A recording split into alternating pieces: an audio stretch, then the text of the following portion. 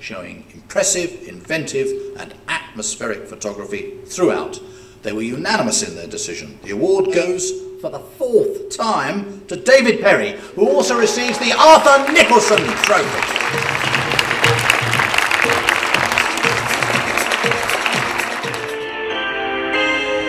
Live. This news and information brought to you by your Washington area Ford dealers. Good morning, I'm Bob Madigan. It's 2 minutes past 6 at Wash FM. And it's January 24th, and good morning to you. Dennis Owens with you at WGMS in Washington.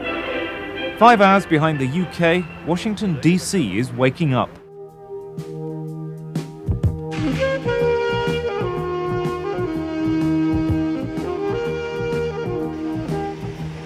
Gentlemen, welcome to Cork, and once again a very special welcome to all our anchors. Off you go.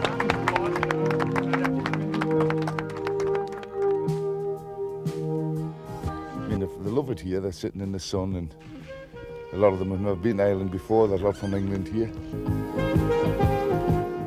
Keep him coming. Keep him coming. What a beautiful fish. What a corker, son. Not funny, but worth capturing on film. So here it goes with the dust seen before the bang is heard.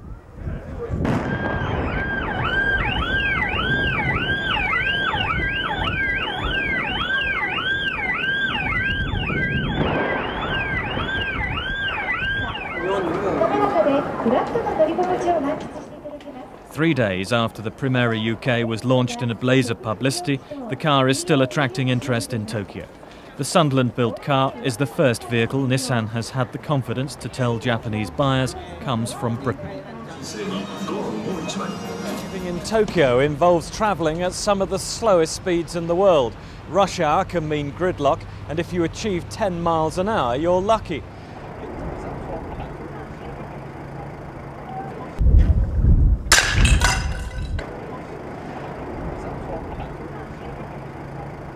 For the next 3 hours, he pelts officers with roof tiles. His mother can't persuade him to move. She says he needs to be locked up.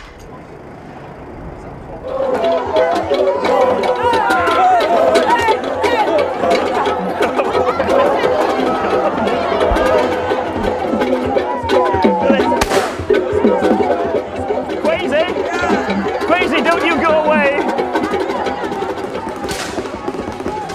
Look, I wish that guy with a gun would stop shooting. It really is quite terrifying.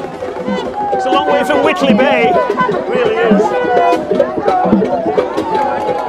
The main problem I've got here is he's sitting on my toes.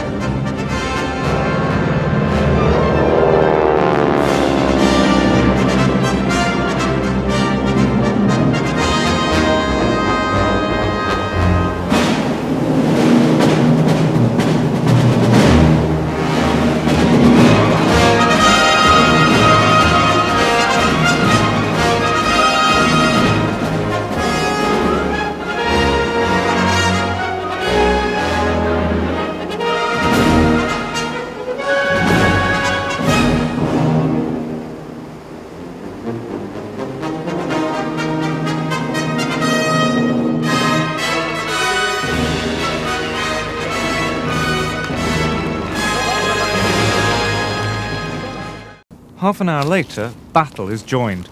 To beat the army of poachers preying on the River Tyne's vulnerable salmon stocks, the bailiffs have to use the same technology which helps the military deter its enemies. He's probably returned to the shore there now, possibly with a fish or two, and being held by his companion, as you can see.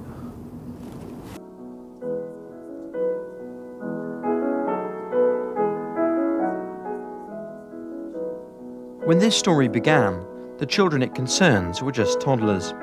Now most have celebrated their 8th birthdays. Certainly a couple of occasions when I turned up early from work to pick up my son and he wasn't there. And, you know, they would say, he's at the park. Which park? There's so many parks in that area. And they didn't know? And they didn't know, no. I got there at about 2 o'clock to pick him up. There was no coats there. The classroom door was locked. It's an old village.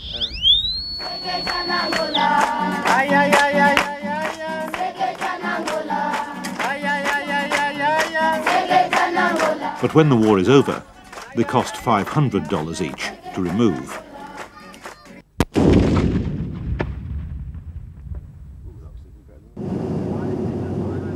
It's a country that's experienced more than 20 years of virtually continuous civil war. It's a country littered with landmines.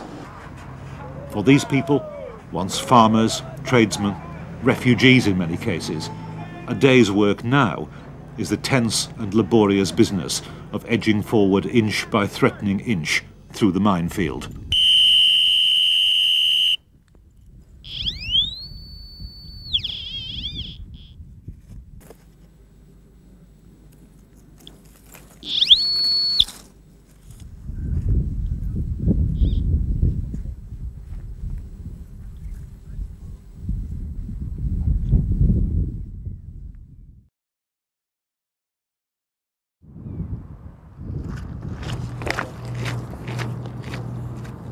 Jack Surtees keeps pigeons.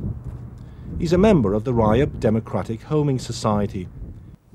His day can start at 5 a.m, depending on what needs to be done with the birds. Winter is a slack time for pigeon racers, so today he's had a lie-in until 6:30. Well, I've kept them nearly all my life. My dad kept them before me. Nearly 60 years I've had dealings with pigeons. Jack worked as a power loader at Vane Tempest Pit. He's used to early mornings. The job and the birds made sure of that.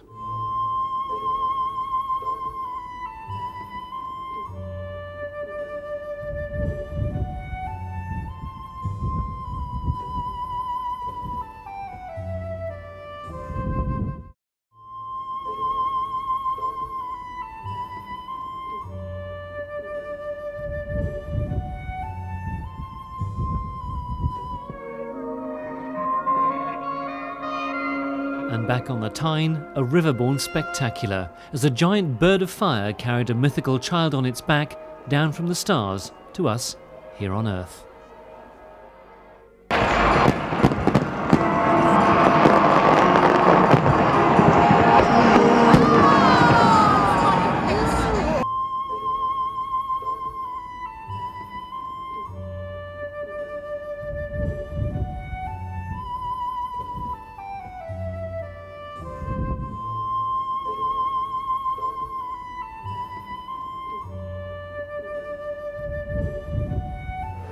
I just wish we could show it to more people, Malcolm. Absolutely. So they could enjoy what we are.